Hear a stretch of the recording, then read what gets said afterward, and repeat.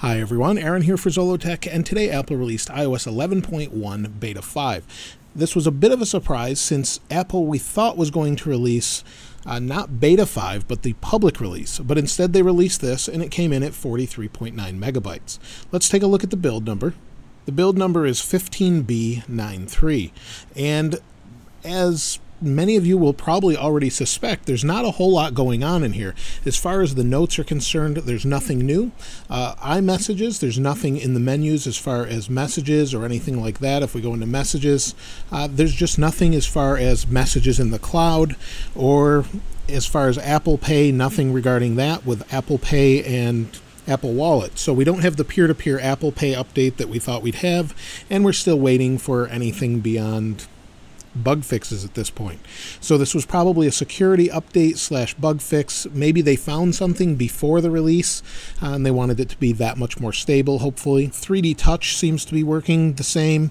Everything's been fine with Beta 4. If you didn't see my follow-up video, it was great.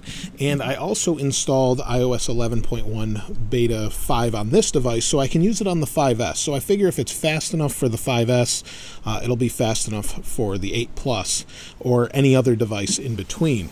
So I'll be using both of those, and I would expect good results from either or, as both of these seem pretty solid.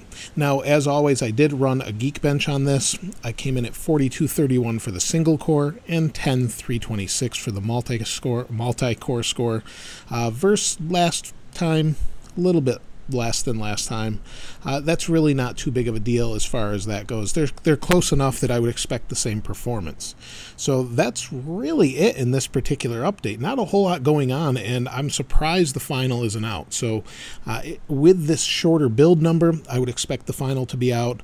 And when it is, I'll let you know. But at this point, we're just waiting for the final, and for iPhone 10, pre-orders start Friday, so if you're looking for one of those, try and pre-order it then if you can. Otherwise, that's about it for this particular update. If you found anything else, though, let me know in the comments below. If you'd like to get your hands on this wallpaper, thanks to Hafed Marzouk for sending this one along. He keeps sending some great wallpapers, so I appreciate that. I'll leave a link in the description.